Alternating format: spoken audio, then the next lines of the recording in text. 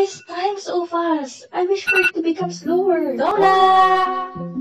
Dora! Who are you? I am you, and you are me. How? I don't have a twin. That's not the important thing. I want you to know that time can go slow.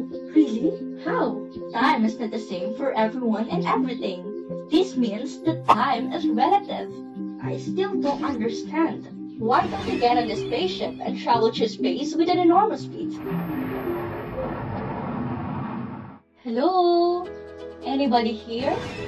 Donna, you're back. How come that you're older than me now? This phenomenon is known as the twin paradox. Just like what I've told you, that time is relative. This was explained by Albert Einstein on his theory of special relativity. He discovered that time slows down or speeds up depending on how fast you move relative to something else. Remember that when you move faster, for instance, time moves slower, and this is the time dilation. So, dilation means stretching or lengthening of time.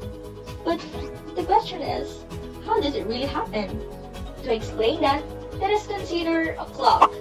Before you left, I placed a photon clock on the spaceship. This has two mirrors facing each other and photon bouncing between them. Every time the photon hits the bottom mirror, it is 1 tick of time. When you are not yet moving, the photon travels in vertical lines. This is also your observation when you are inside the spaceship. The moment you started moving, you observe that the clock still moves up and down. But on my perspective, it travels diagonally, and it travels a longer distance. Since the photon travels a longer distance, and the speed of light is constant, each tick takes longer time relative to me since I am on Earth. So your clock moves slower, and the faster you move, the slower your time is. That is why when I let you ride on the spaceship with a speed of 95% the speed of light, and then you go back to Earth, it took only 15 years for you. But for me on Earth, it took 48 years. Hence, we look different now.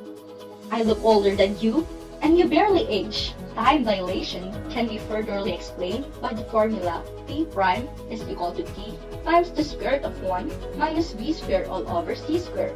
Now, after learning these things, do you still want to slow time? This only proves that every second counts, so we should travel life with passion and excellence.